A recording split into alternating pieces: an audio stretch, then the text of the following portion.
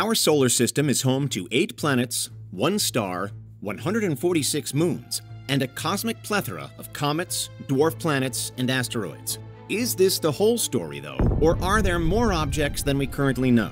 Some think there just might be a 9th planet, and they also believe it could have cataclysmic consequences for Earth.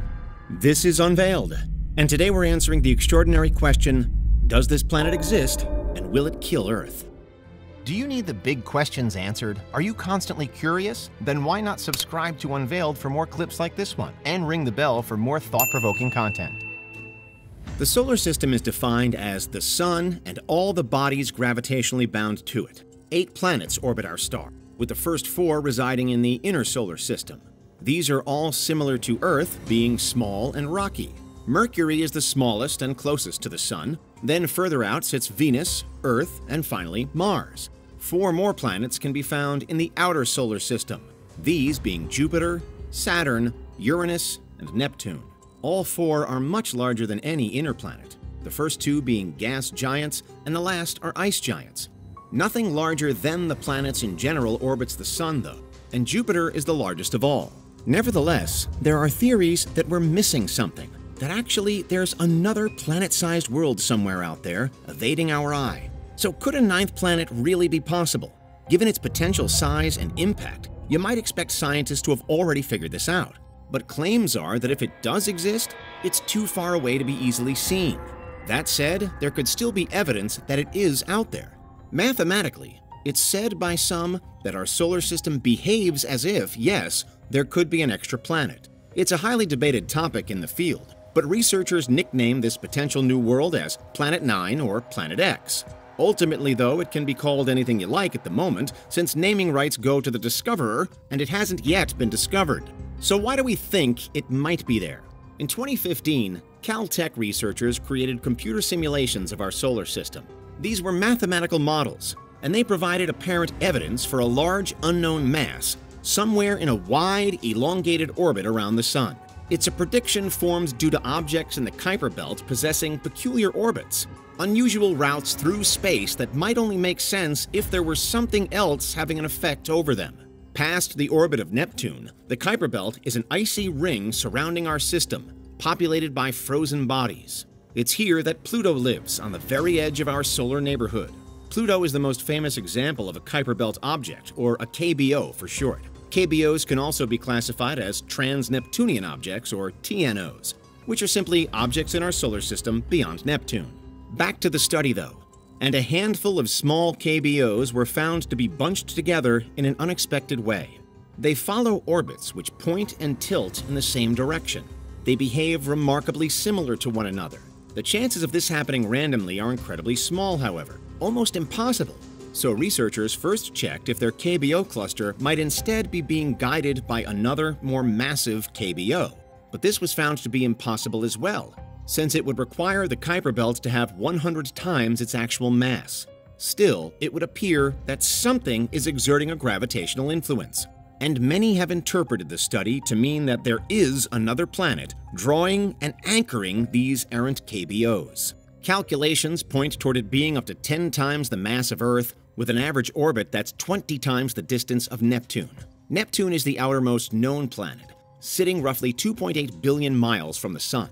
At such a distance, it takes 165 years to complete one journey around our star. For theoretical Planet 9, however, it would take significantly longer, somewhere between 10 and 20,000 years. It's one reason why finding and tracking such a world would be difficult. That said, if it is there, then it's also the most dominant planet in the solar system. Planet 9 would and should have an influence over a larger region than any other planet in our group.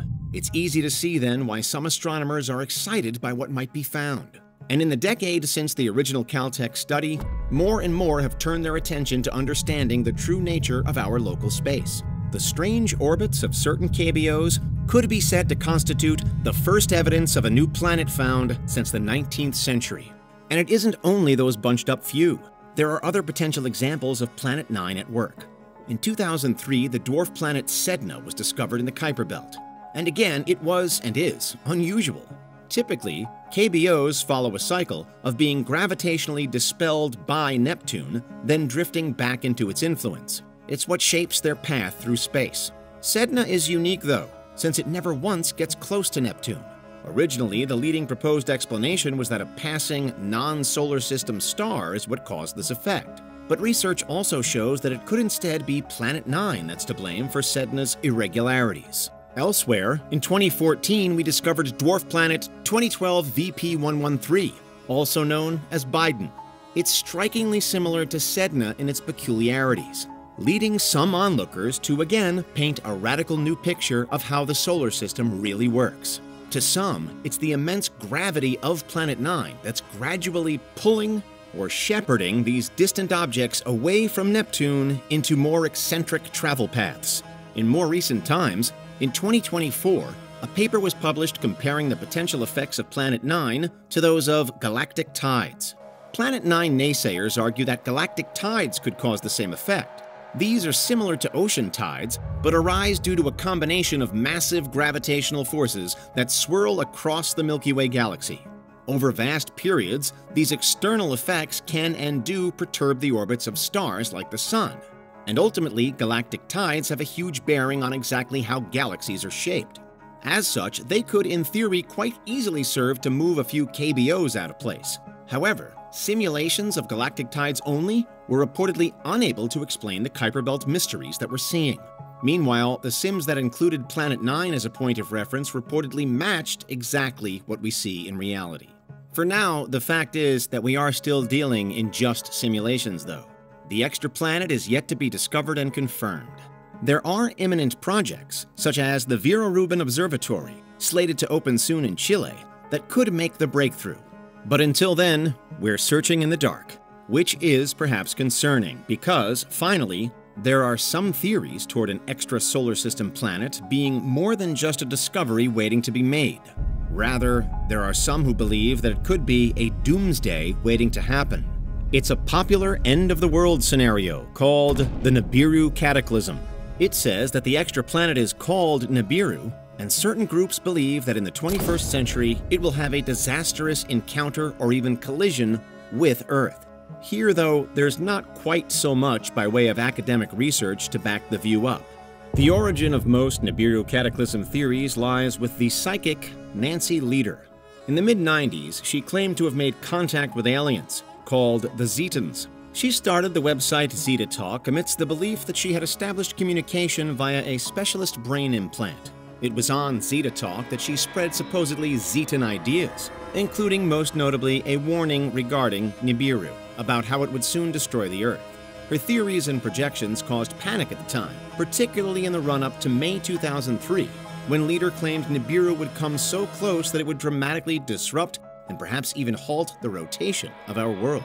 From here, all forms of hell on Earth would unfold. Obviously, this never happened.